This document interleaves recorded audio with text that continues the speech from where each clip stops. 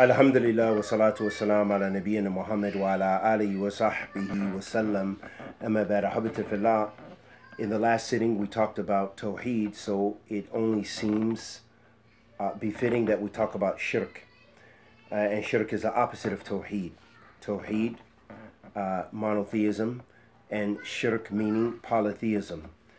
And as Imam Muhammad rahmatullahi alayhi rahmatan wasiya said, Al-A'zam أعظم ما أمر الله به التوحيد وأعظم ما نهى عنه الشرك, that the greatest thing Allah subhanahu wa ta'ala commanded with is Tawheed, is monotheism, and the greatest thing or the most severe thing that Allah subhanahu wa ta'ala prohibited us from is Shirk, polytheism. And so, ahabati fillah, the issue that arises when we talk about Shirk, Shirk as most of the ulama divide it into various categories. And الشرك ينقسم إلى ثلاثة أقسام: شرك الأكبر وشرك الأصغر وشرك الخفي وشرك خفي. Some of the scholars, they divide shirk into three types or three categories: Shirk al-Akbar, the major shirk, which takes you out of the fold of Islam; Shirk al-Asghar, the minor shirk, which is a major sin, but it does not take you out of the fold of Islam; and Shirk Khafi, which is also a type of the minor shirk. وذهب أكثر العلماء إلى أن الشرك نوعان. So most of the ulama, they hold the view that shirk is of two types: أكبر وأصغر, major and minor. فالأكبر هو الشرك في ربوبية وألوهية ولا يغفره إلا توبة وهو الذي يناقض أصل التوحيد والإيمان.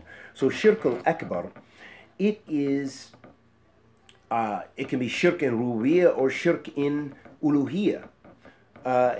Shirk in the lordship of Allah subhanahu wa ta'ala, polytheism, associating partners in his lordship, or shirk in ibadah, in worship of Allah subhanahu wa ta'ala.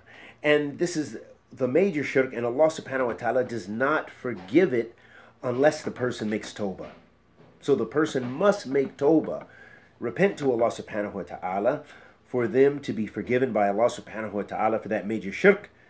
And this shirk, this major shirk, yunaqid asla tawheed. This is very important for us to understand. That major shirk, it negates the foundation of tawheed, the origin of tawheed, the asl of tawheed, and iman, meaning it's the direct opposite.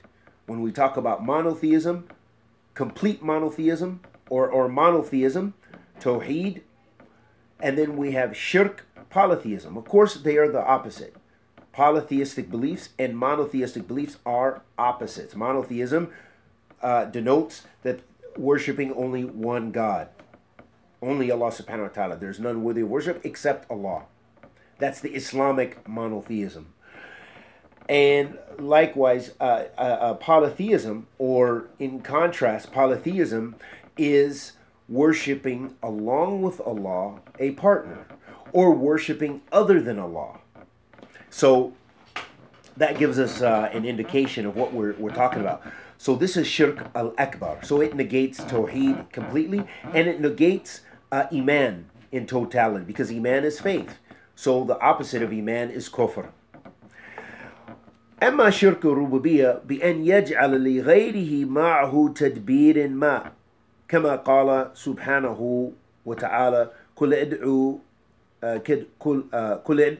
ادعوا الذين زعمتم من دون الله لا يملكون مثقال ذرة في السماوات ولا في الأرض وما لهم فيهما من شرك وما له منهم min dhahir. Allah subhanahu wa ta'ala says in Surah Al-Saba, verse 22, that he says, say to the Prophet sallallahu alaihi wasallam, call upon those, and this was for the Prophet sallallahu alaihi wasallam to address the pagans, call upon those whom you assert to be associate gods besides Allah.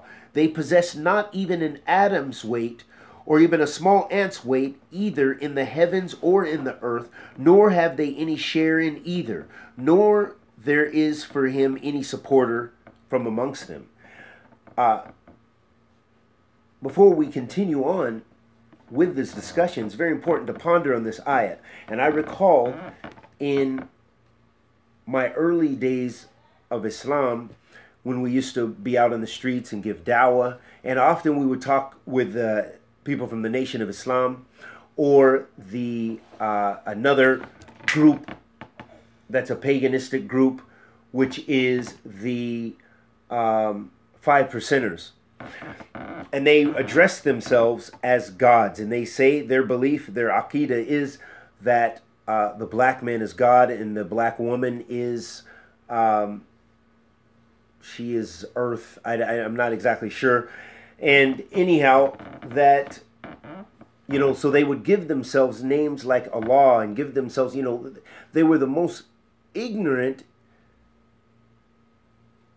in the creation to have such pride in shirk, because they would call themselves with boldness, call themselves gods and call themselves Allah. And we used to discuss with these guys and say, how can you say this?